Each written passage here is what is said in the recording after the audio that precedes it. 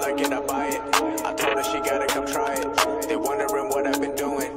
I told them I'm keeping it quiet. I pull up, you know I be moving. Whipping the foreign, I'm cruising. The money I'm speaking the flu. Hi guys, Lens here, and in this video I am going to tell you how you can fix the iPhone 11 black screen. You can experience this problem even though your phone is on.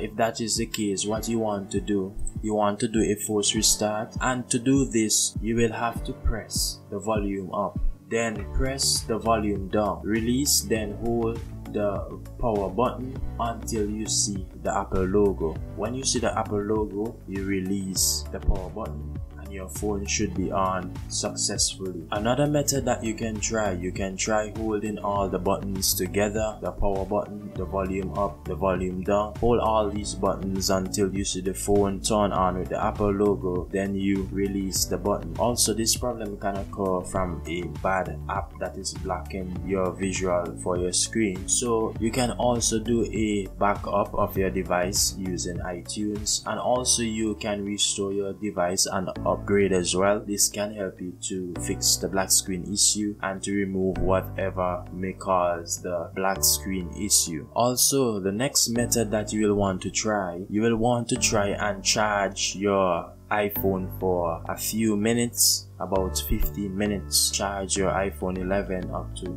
about 15 minutes. Then you want to go ahead and try the method all over again, starting with the volume up. So you press the volume up for 2 seconds or so, release, press the volume down, then you release, then you hold the power button and keep holding until you see the Apple logo appear. When the Apple logo appear, then you release the power button and then your phone should be on successfully, your screen should be working. And guys, I hope that this video was helpful. My name is Lens. If you are new here on my channel, subscribe and also like this video and also share and all of that good stuff. I'm out.